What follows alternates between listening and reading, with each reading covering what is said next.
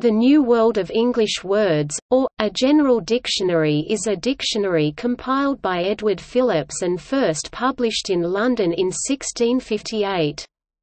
It was the first folio English dictionary.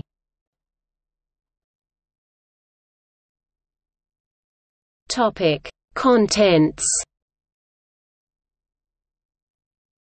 As well as containing common words, the dictionary featured many unusual words, foreign terms, proper nouns and other specialist terms. In total, the original edition featured 11,000 entries, increasing to 17,000 by the fifth edition in 1696. It was later revised and enlarged by John Kersey in 1706, eventually containing 38,000 entries. Kersey had already compiled his own dictionary, a New English Dictionary, in 1702, and used this revised edition of the New World of English Words as the basis for his more concise Dictionarium Anglo-Britannicum in 1708.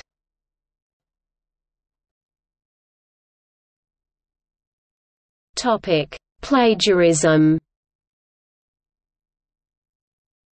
At least half of the entries were copied directly, without permission, from Thomas Blount's Glossographia, which had been published a couple of years before.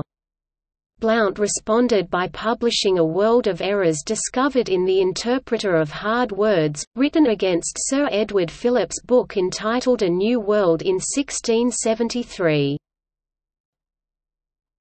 Full title: The New World of English Words, or, a General Dictionary, containing the interpretations of such hard words as are derived from other languages, whether Hebrew, Arabic, Syriac, Greek, Latin, Italian, French, Spanish, British, Dutch, Saxon, and their etymologies, and perfect definitions, together with all those terms that relate to the arts and sciences, to which are added the significations of proper names, mythology, and poetical fiction, historical relations, geographical descriptions of most countries and cities of the world, especially of those three nations, wherein their chiefest antiquities, battles, and other most memorable passages are mentioned, as also all other subjects that are useful and appertain to our English language, a work very necessary for strangers, as well as our own countrymen, for all persons that would rightly understand what they discourse, write, or read.